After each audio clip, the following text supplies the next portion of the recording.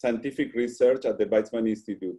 I would like to particularly thank our speakers today, Professor Aharonson, President of the Weizmann Institute, and Professor Oded Aharonson, Head of the Ellen Kimmel Center for Planetary Science. I will also personally thank for their help in organizing this event, Abhishek Kishel from the Department of Hospitality and Conference, the President of the Mexican Association, Silvia Gerson, and the Coordinator, Paula Gallego, President of the Argentinian Association, Dr. Hugo Sigman, and the Director, Florencia Arbizer, and Mario Fleck, from the President of the Brazilian Association, and the Director, Claudia Isler. We are very happy to see many of you joining us today. Professor Aharonson will share with us an update about what has been happening on campus since the outburst of the coronavirus pandemic and where we go from here. Professor Oded Aharonson will be our main speaker and will discuss his exploration of our solar system.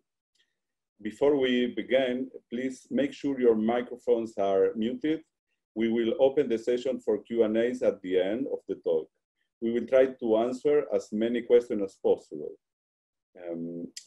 You are welcome to send questions via the Zoom chat. We are pleased that Ariel Segal, a Weizmann supporter and a member of the Argentinian Friends of the Institute, will introduce Professor Aharonson and will also manage the Q&A. And I now would like to hand the microphone over to President Aharonson. Please, Alon. Thank you, Danny, very much. Shalom, everyone. It's great seeing you all our friends in Latin America. Thank you very much, Hugo, on this introduction, this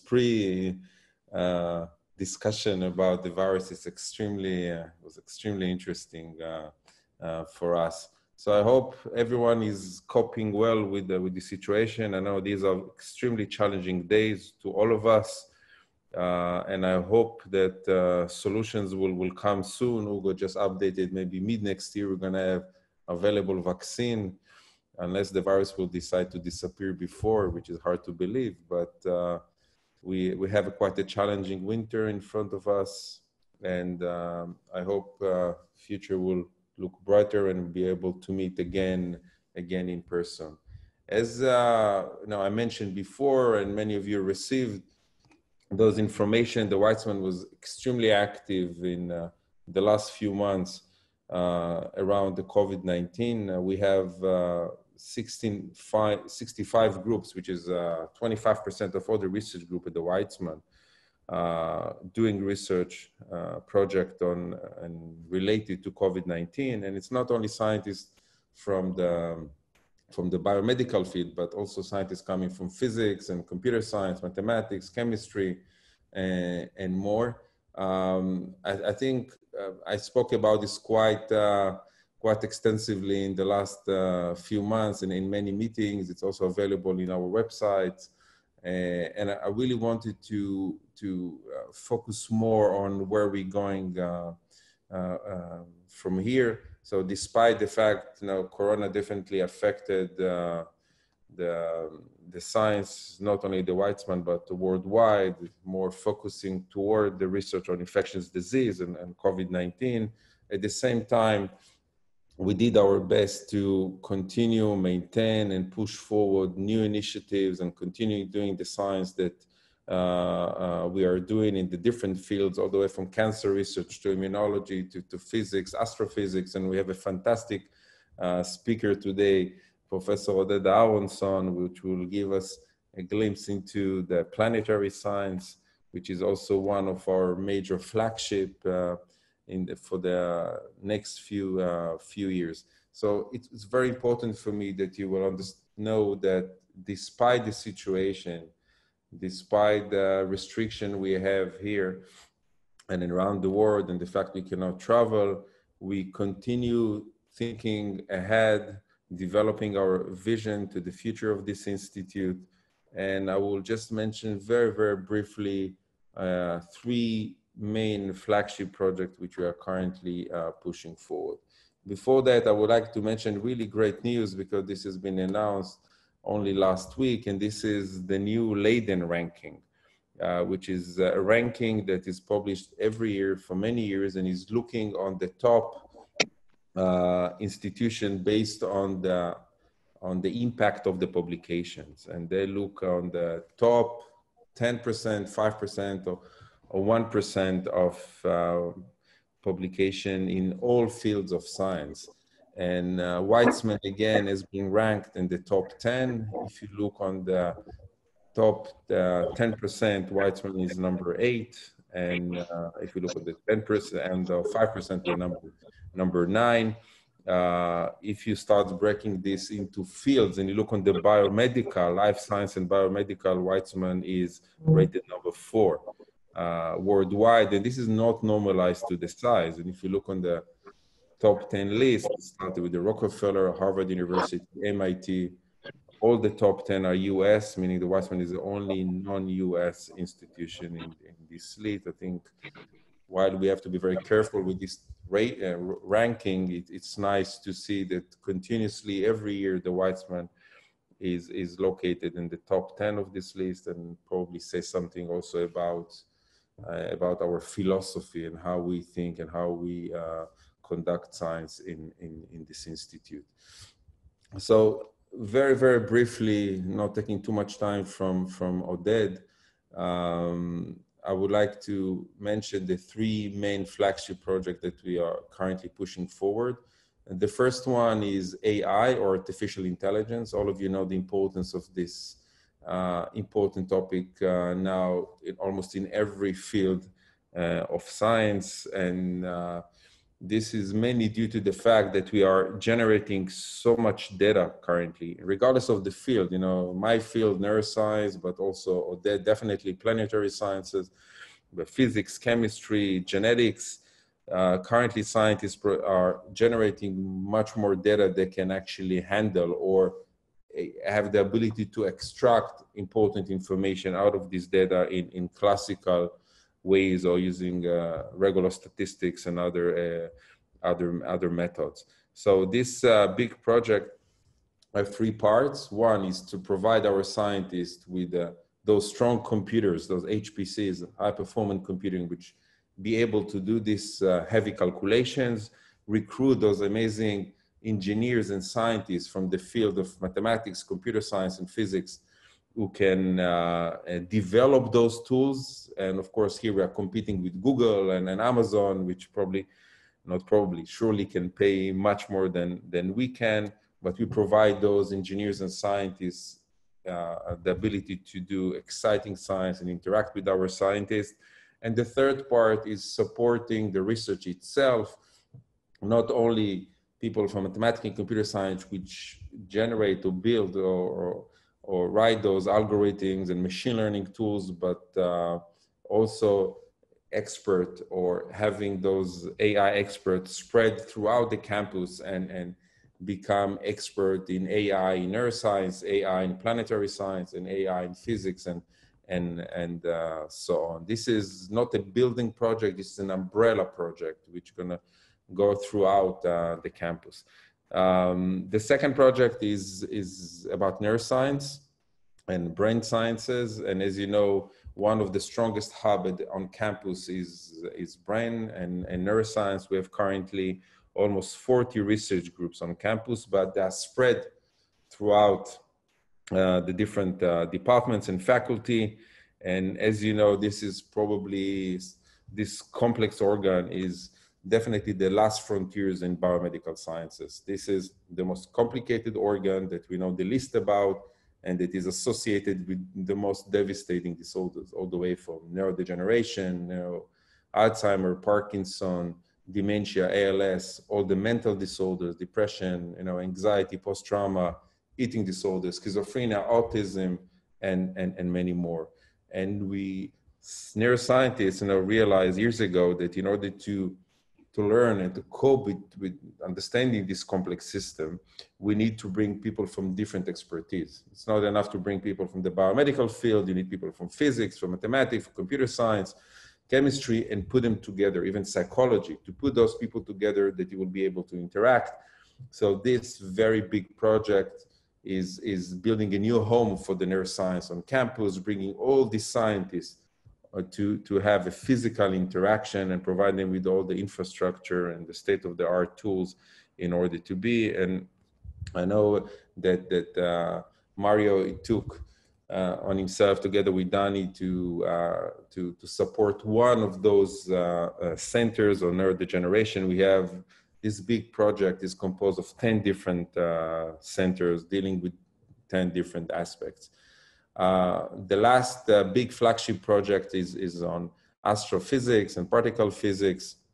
And Oded will tell you a little bit more today about what he is doing, and while not being part of physics, but on the chemistry faculty, of course, what he's doing is extremely relevant to what we like to name now the Weizmann space program. Okay, and it's currently on the Weizmann, we are building a satellite, which is a very, very unique satellite with many collaborators around the world. And this satellite, unlike other satellites, which actually look down to Earth, this satellite look up to the universe and is aiming to capture supernovas, those blasts of stars, which are considered the source of the materials in nature.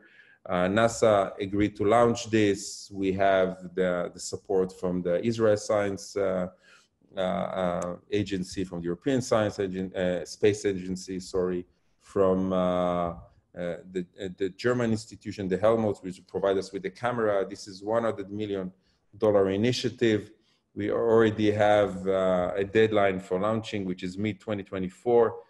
And this is extremely informative. And if it will be successful, it will position the Weizmann in a leading institution in the field of astrophysics.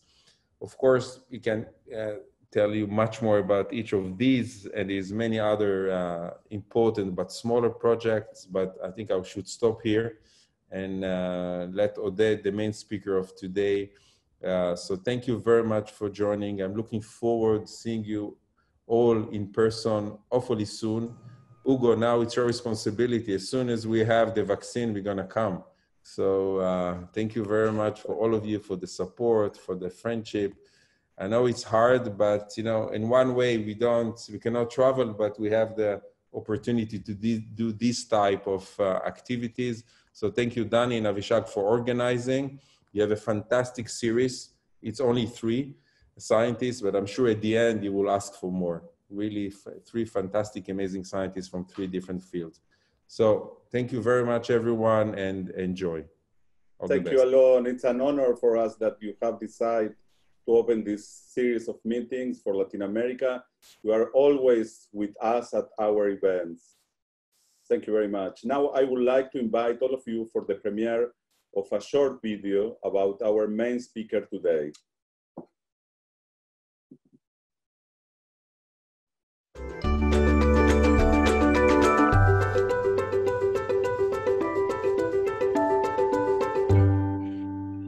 Hi, today we will climb up to the top of the Kotler Particle Accelerator to meet Professor Oded Aharonson. Come join me.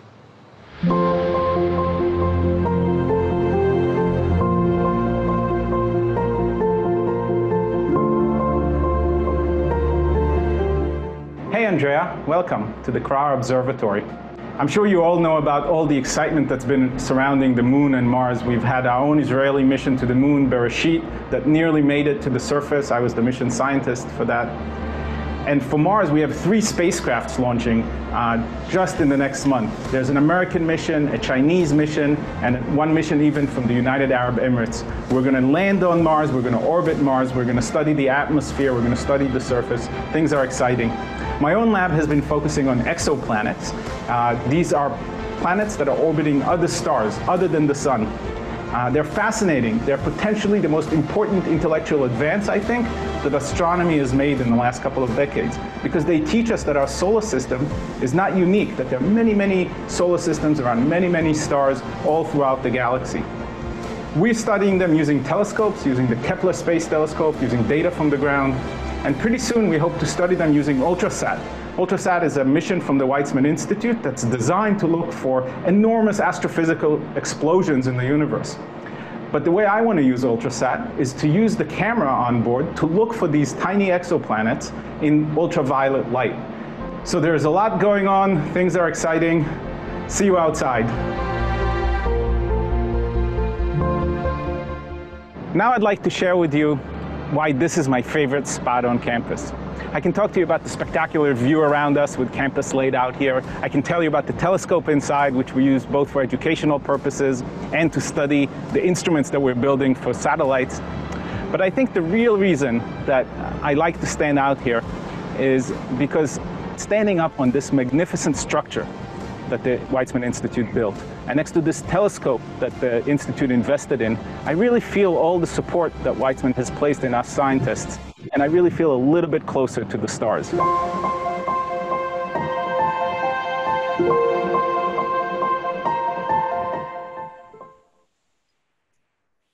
Good evening. I am Ariel Sigal, hailing from Buenos Aires, Argentina. I am a member of the Argentine Friends of Weizmann, and I've met with many of you last year in Rehovot. It is my great pleasure to introduce to you an Israeli in the 21st century. Professor Oded Aharonson received his degrees in applied physics from Cornell University, served in the Israeli Air Force, earned a PhD from MIT, and was a professor at Caltech for 10 years, before moving to Weizmann, where he leads the Center for Planetary Science. Professor Aharonson, as he said, studies exoplanets outside the solar system. He creates unique mini environments in his lab to simulate as much as possible the conditions on Mars and other planets. He has been involved also in the science of several space missions, including NASA's Mars exploration rovers. And as he said, he was a mission scientist for the Space Bereshit lunar lander in April of last year that launched a satellite to the moon. Please remember to post your questions on the chat, and Oded, you have the floor. Great. Thank you. Can everybody hear me pretty well before I switch to full screen view? Okay. So let me share my screen.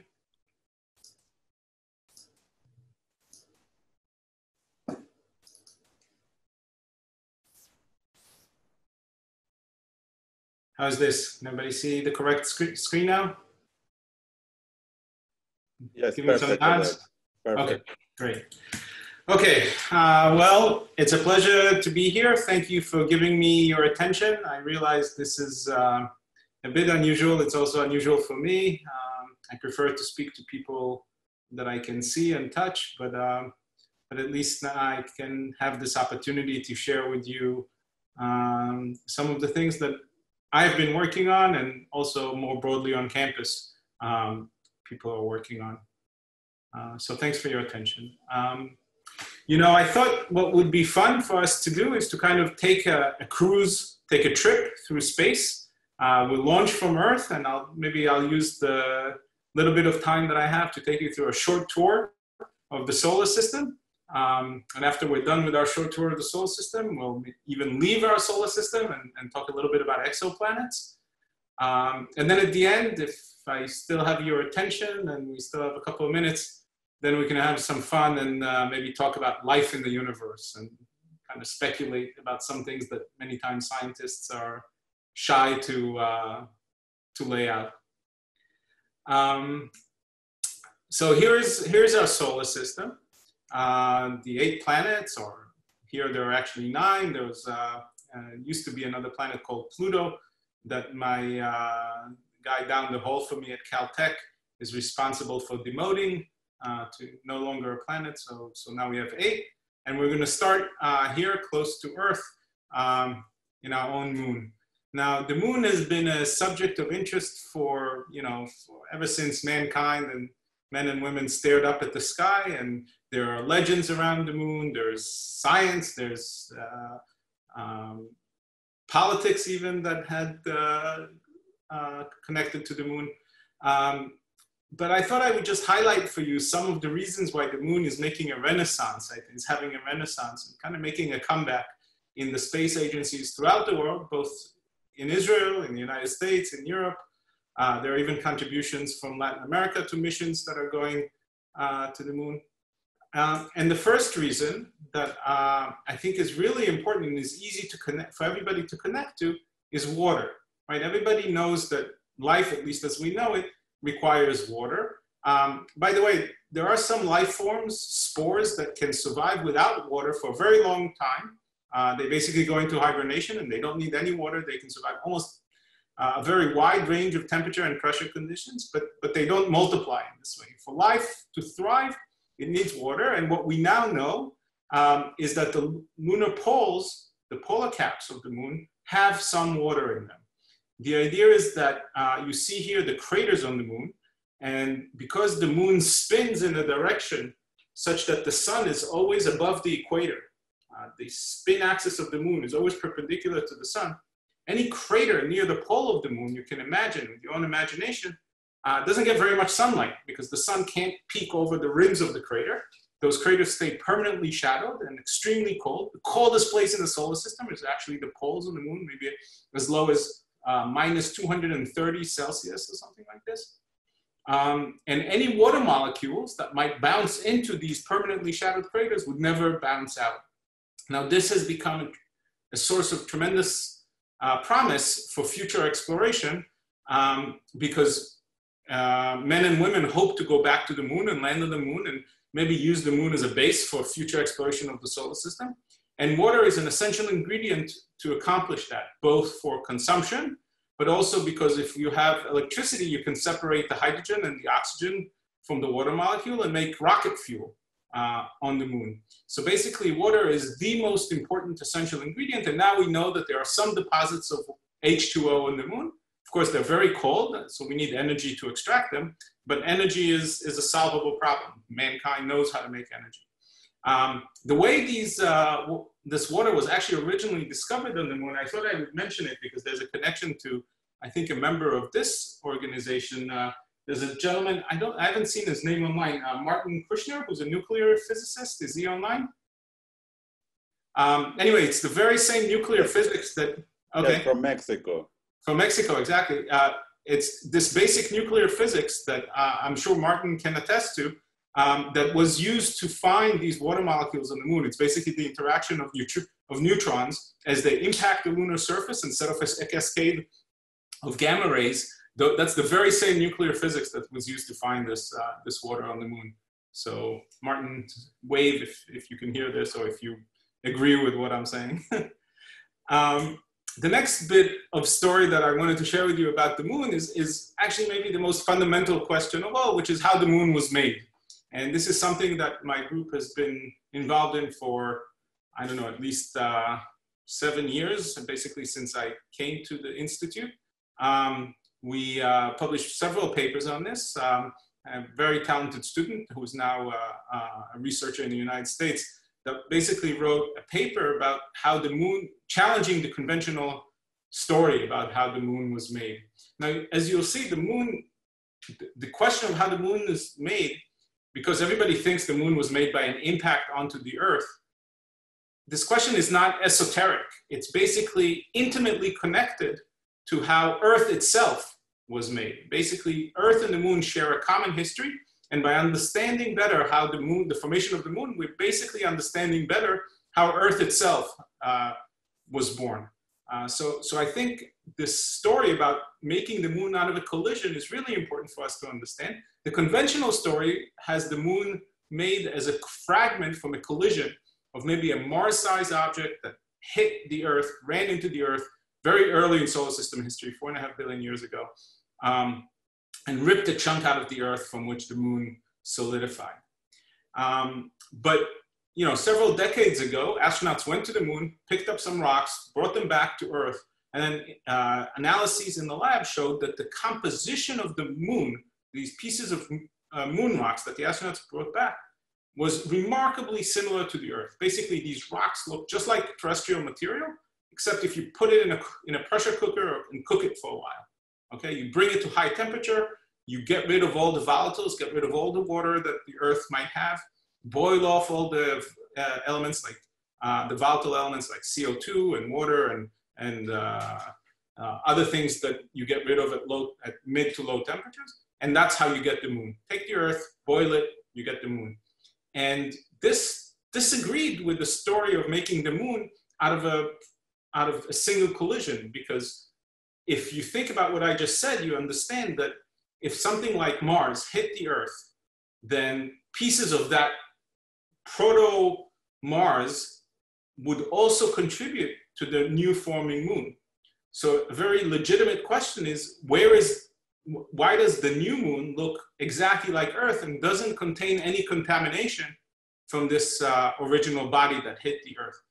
And as the measurements got more and more precise, this problem got worse and worse, because now we know that the moon is identical to the Earth in terms of its chemistry, in terms of its isotope composition, to something like parts per billion. Okay, so for every 999 million particles that that make up the moon, there's only one that may have not come from Earth.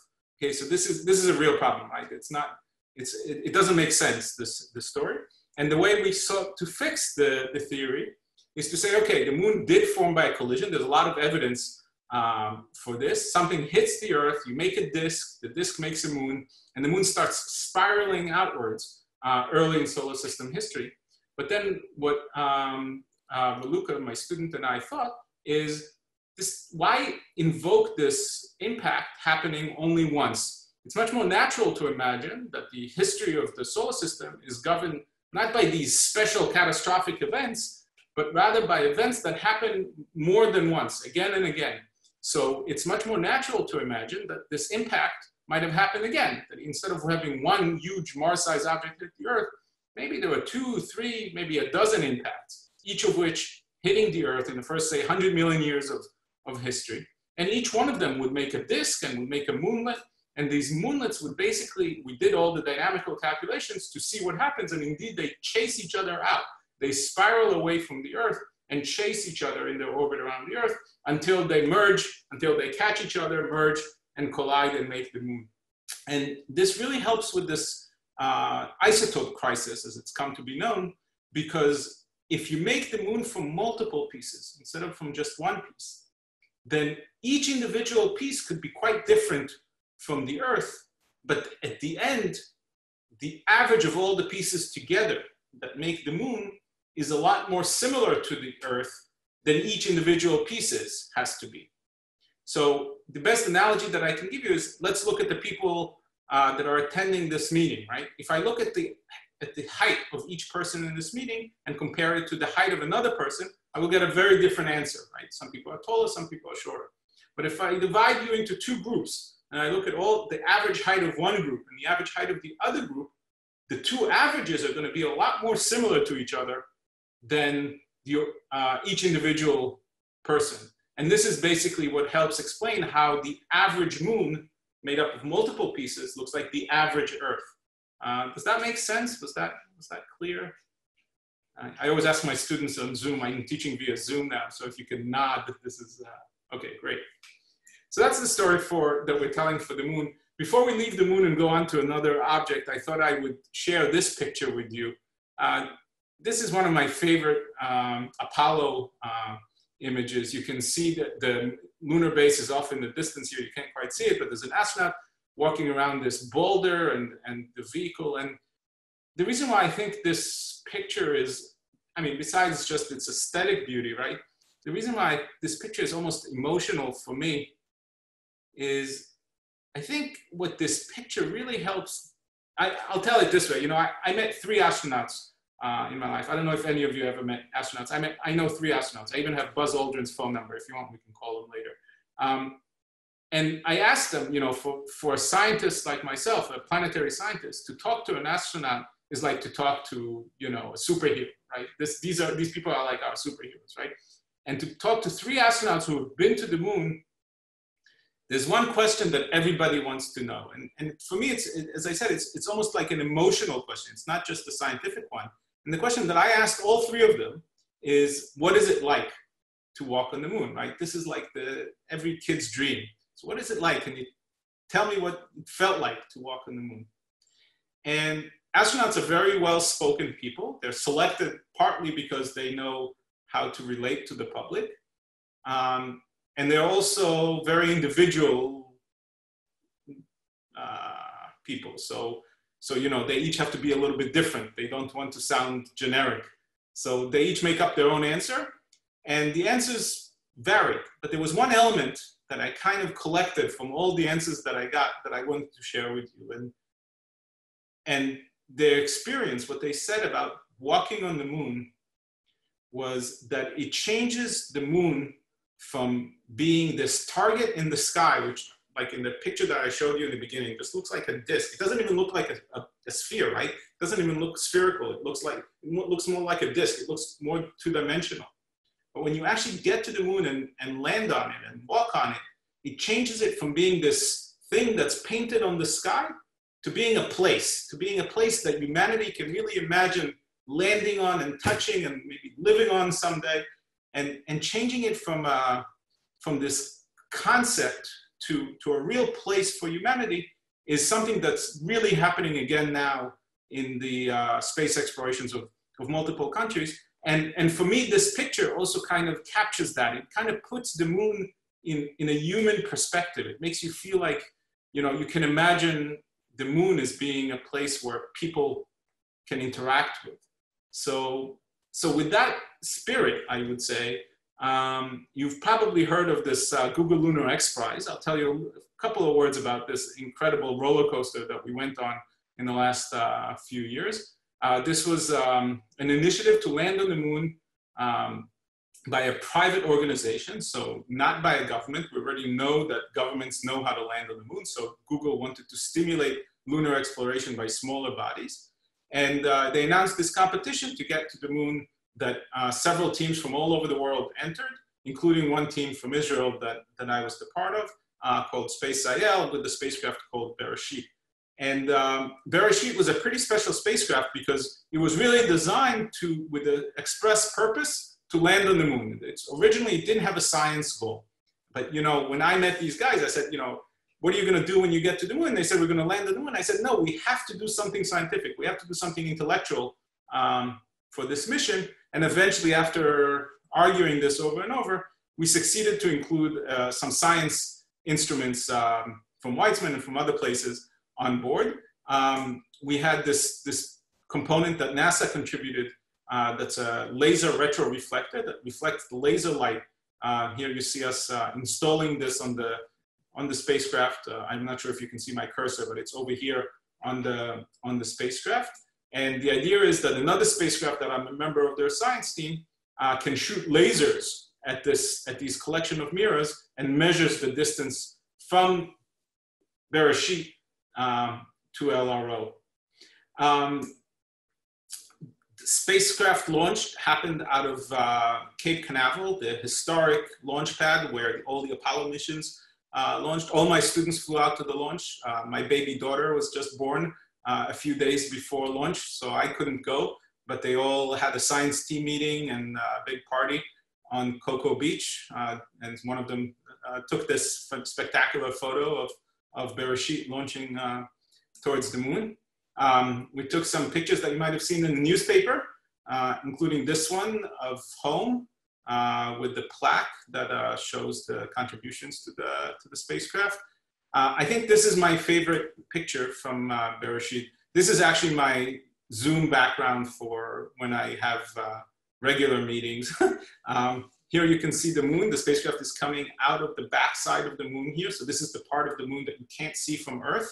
And here's home, right? This dot right here is home. So I love this because it kind of gives you a perspective on ourselves from the moon. One of the things we did for the spacecraft at Weizmann is choose the landing site. We had to choose whether we land on the near side or the far side. So the first thing to say is, okay, we want to communicate with the spacecraft, so we better land on the near side of the moon from which you can see Earth. There are specific latitude ranges that the spacecraft can operate because of thermal constraints. Some of them have a magnetic field, which was the main goal of the science package of the spacecraft. So you can see the southern hemisphere has more magnetic anomalies than the northern hemisphere. But in typical Israeli style, we chose to go to the harder place, which is the northern hemisphere that has fewer magnetic anomalies. The landing site was in one of the seas in the northern hemisphere, these lava seas that are particularly smooth and flat, and that was the reason why we chose to land there. This is one of the last images that the spacecraft took before impacting at high speed the surface of the moon. So for those of you who don't know or don't remember, this was not a soft landing, but we did collect some data before we hit the moon. When we did hit the moon, we left our mark.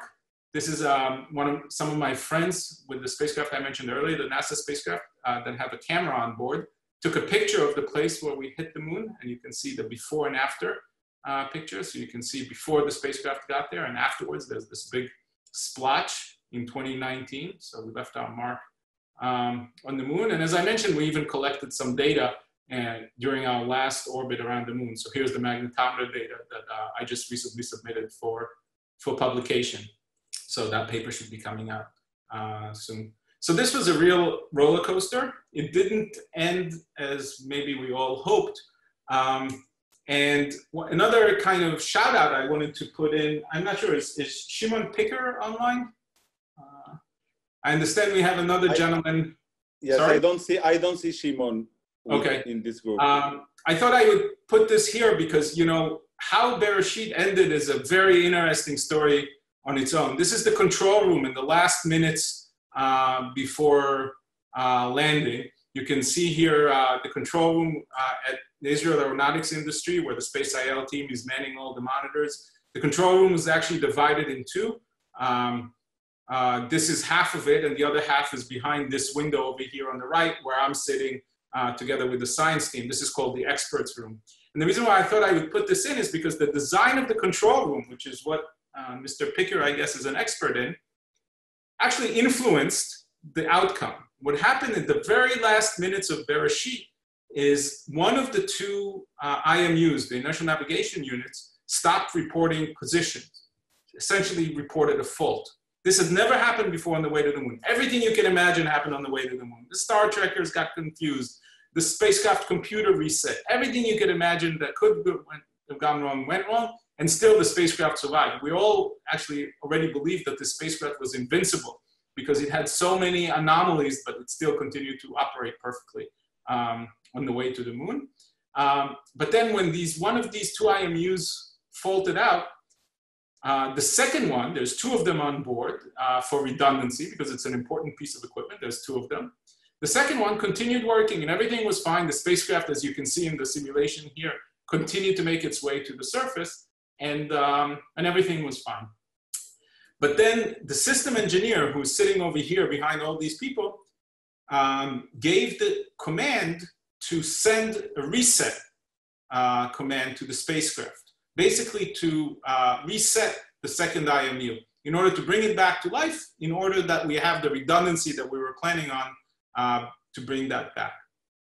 Now, here in the experts room where I was sitting, there was another gentleman that knew the spacecraft, and he was whispering, no, don't do it, don't do it. But it was already too late. The command was sent to the spacecraft, and because there wasn't a direct communication between, in my opinion, because there wasn't direct communication, the command was sent before we had a chance to consult. And it turns out that that command actually resets both IMUs, not just one. And when both IMUs got reset, the spacecraft computer had no measurements at all. And then it itself reset.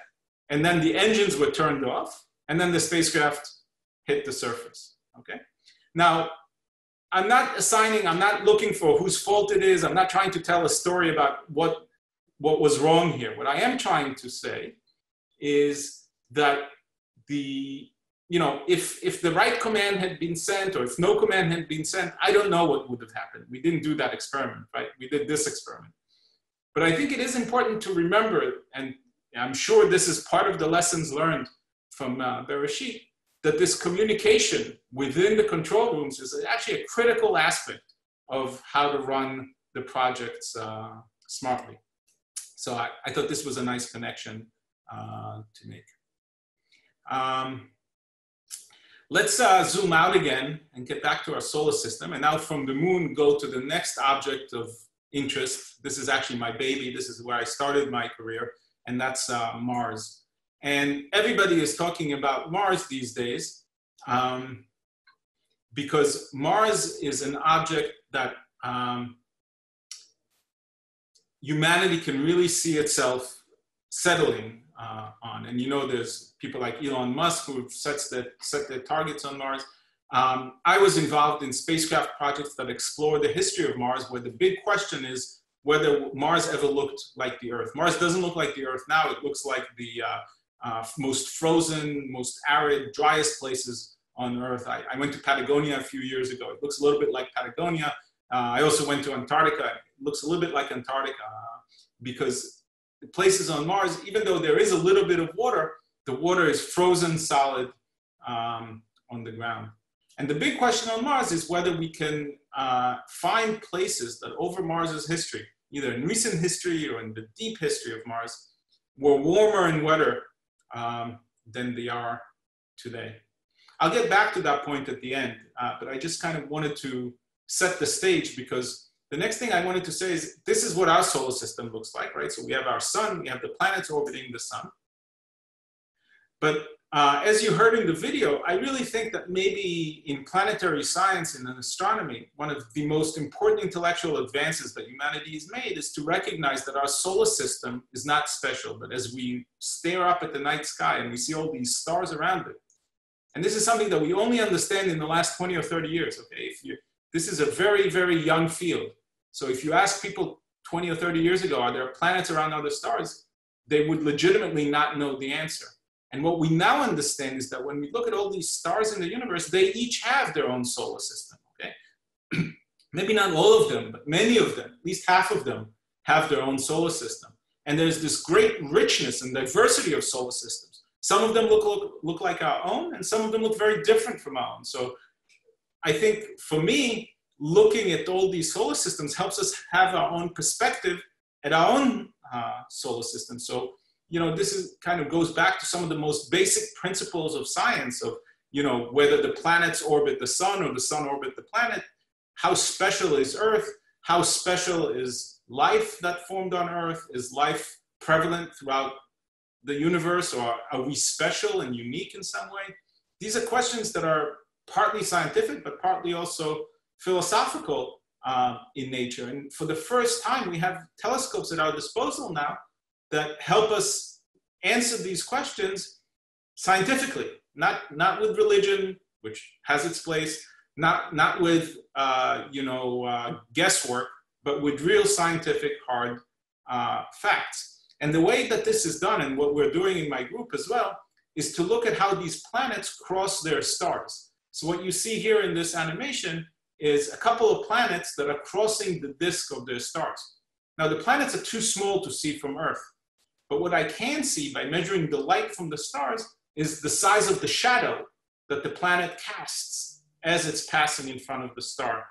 And the idea here is to measure these shadows using very sensitive telescopes, and from that deduce that there are planets there and how big they are. And this is what we're doing with the NASA's Kepler Space Telescope, with TESS, with some ground observatories.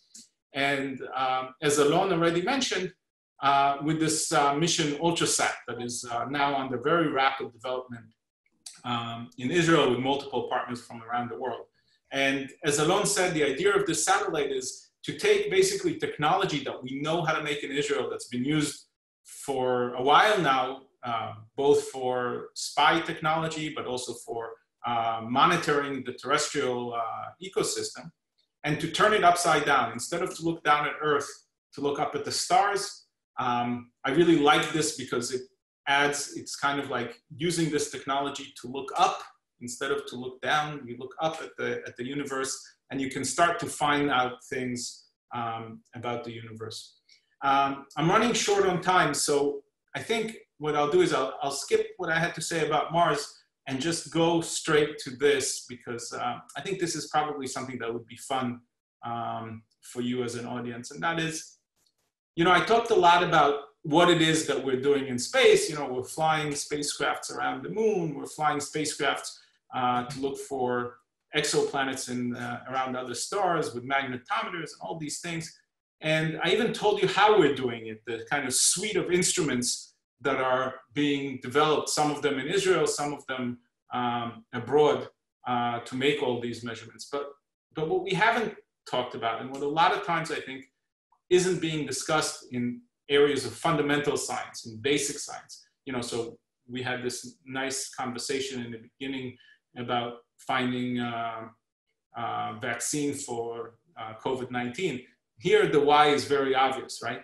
But at the Weizmann Institute, we're interested also in questioning very basic scientific questions, not necessarily questions that will immediately, that you don't see the immediate effect on human health, or that won't necessarily make us richer or more powerful. So why should we study the moon? Why should we study exoplanets? And I think it's a valid question, and one that basic scientists are often shy about answering, because, at least because for me, the answer is, it's not easy always to put into words, but you know, for me, I wake up in the morning and this basic curiosity, this desire to know and understand better the universe around me, that's what drives me.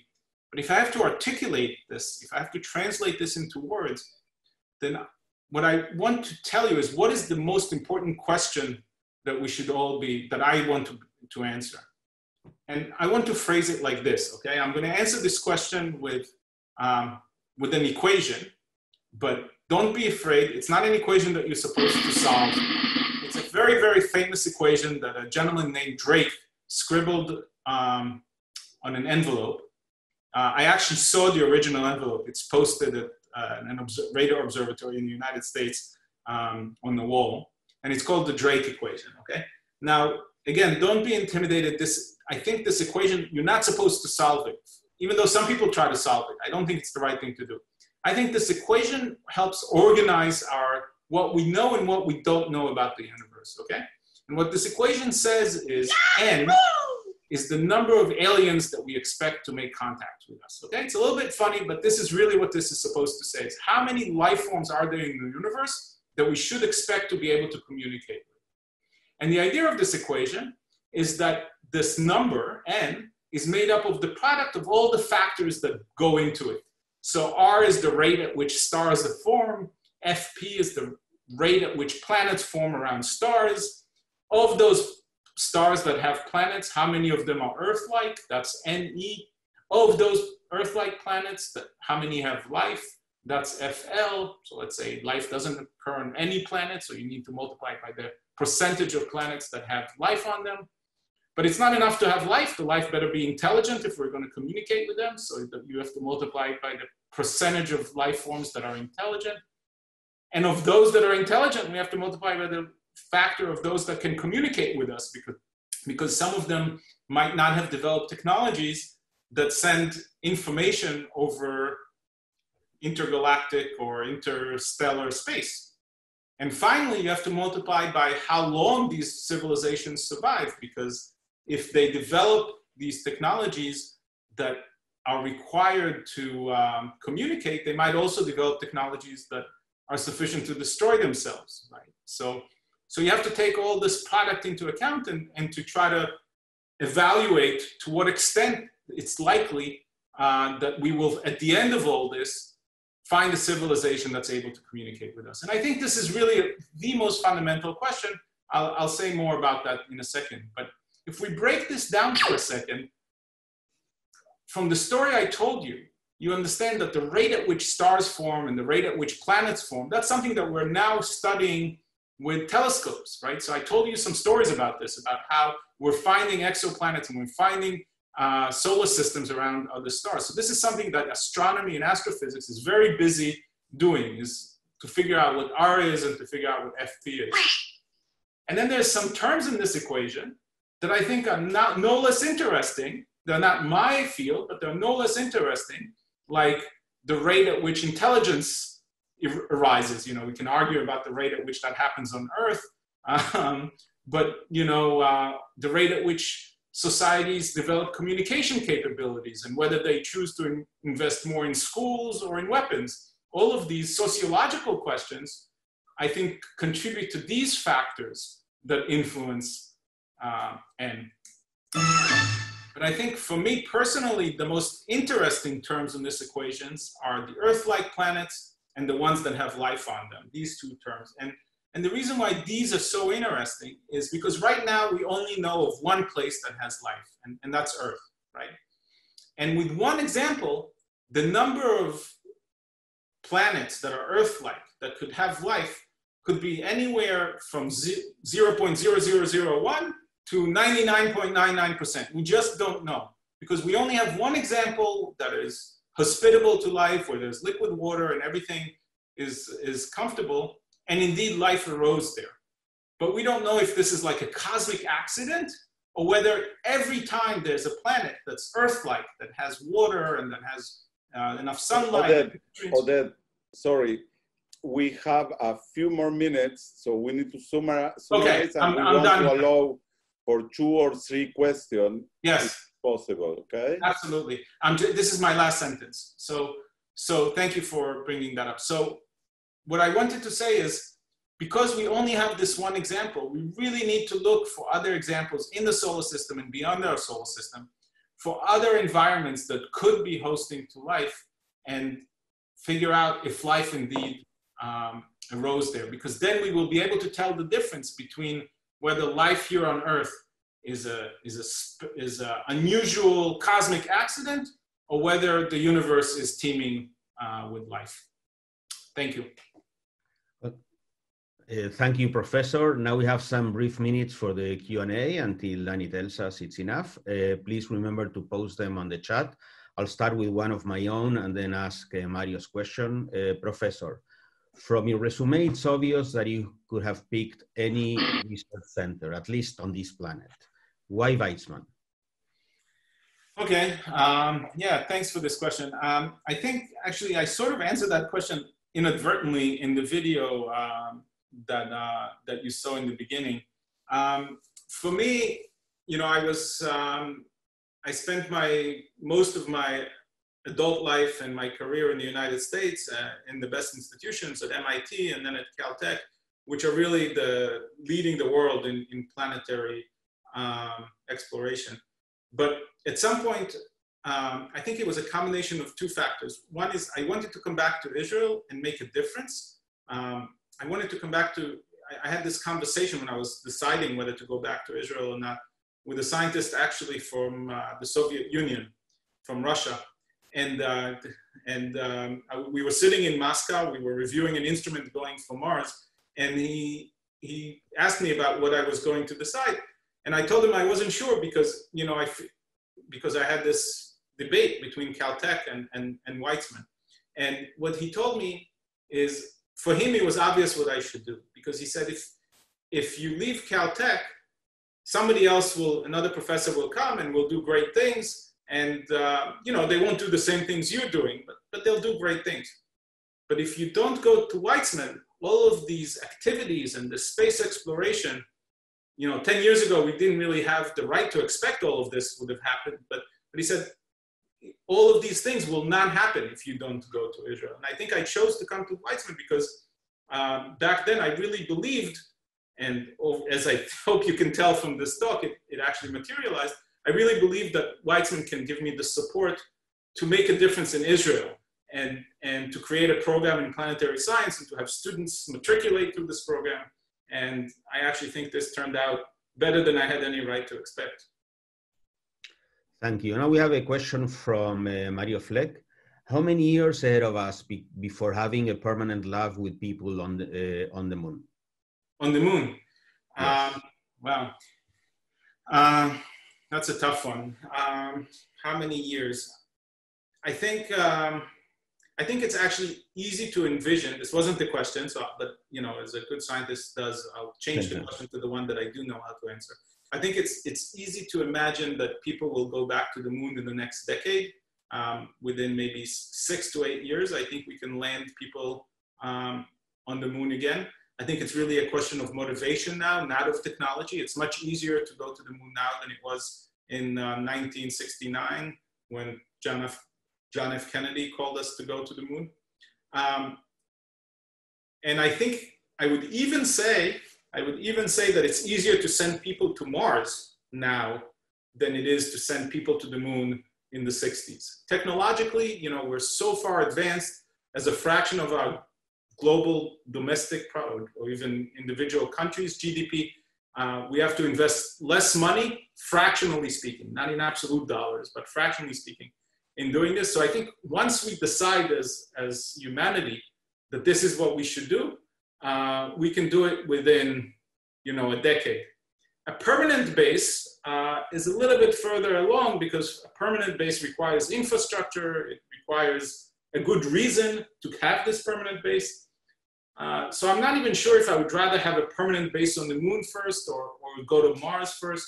If we decide that that's what we should do, then I would say, not at the end of this decade, but by next decade, we could do it. Okay, we have time for 2 more questions. One from Julieta Martino. How many exoplanets have been discovered so far? And do they resemble physically or chemically anything in our solar system? Okay, great. This is one I know the answer to. Fantastic, great question.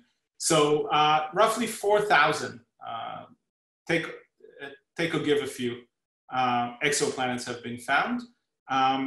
But before I told you that maybe half the stars in our galaxy have planets. So how does that work? You know how many stars there are in the galaxy? There's like 200 billion stars. So how come only 4,000 have been found? The answer is because it's hard to see them. So when we look at enough stars, we can do the statistics and figure out what is the probability that a certain kind of stars will have a planet. And now we know that the answer is about half. And that means that we can easily see with the techniques that I mentioned, roughly 4,000, several thousands of them. There's more and more being found all the time, and there's more and more information being found about them.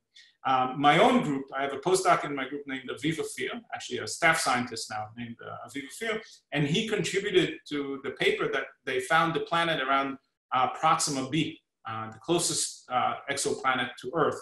This is a planet that actually is, you can imagine one day sending a spacecraft to it. It's 4 light years away. Part of your question was, what is the chemical composition of these places? It's hard to measure their chemistry, but we do know that some of them are Earth-like in the sense that they have the same size and the same mass as Earth. And if you divide those 2 numbers together, you get the density, and you get that the density is similar to Earth. So we found some planets that have the same density to Earth. So I think it stands to reason, it's logical to say that they have a similar composition to the Earth. So there's a great diversity. There's planets that are maybe very water-rich, and there's planets that are very iron-rich, and there's planets that are very rock-rich. But there are also places that look like the Earth. Thank you. And last question. You mentioned Ultrasat, the Weizmann satellite that's going to look into deep space. What do you expect to find? And what do you think would be the impact on humankind? Yeah, thanks for this question as well. So as Alon mentioned, the main mission of Ultrasat actually has nothing to do with exoplanets. It has to do with understanding the largest explosions in the solar system, these supernova explosions where elements are being generated that we're all made of. And this is the main mission. It also, some of you may have heard that last year there was a Nobel Prize for gravitational waves in physics. So one of the things that Ultrasat hopes to do is to find the flashes of light that correspond to the sources of the gravitational waves that are being emitted at the same time. So this would be a major accomplishment if we could look up in the sky and say, here is an explosion that made a gravitational wave, and here is the burst of light that came from it, because that burst of light contains a lot of information that tells us what happened during this explosion. So this will be a real game changer in the field of astrophysics to be able to detect that. And this would make a big difference, I think. And that's why it's the main goal of Ultrasat. As I mentioned, I'm trying to use Ultrasat kind of in a different way because it's looking up in the, so this is now I'm switching to my personal goal. Because Ultrasat is looking up in the sky all the time, sometimes it will also catch some planets. And this is what I want to use it for. Thank you, Ariel. It's time to conclude the sessions. I would like to thank again Professor Alon Hen and Professor Oded Aharonson for a fascinating talk. And to everyone, I invite you to join next week. We look forward to see you again on September 8th, same time, same place, different speaker. We are going to hear from Professor Sarel Flashman, who will share with us his part in the efforts to fight the COVID-19 virus. Have a good day and stay safe. Thank you. Thank you very much.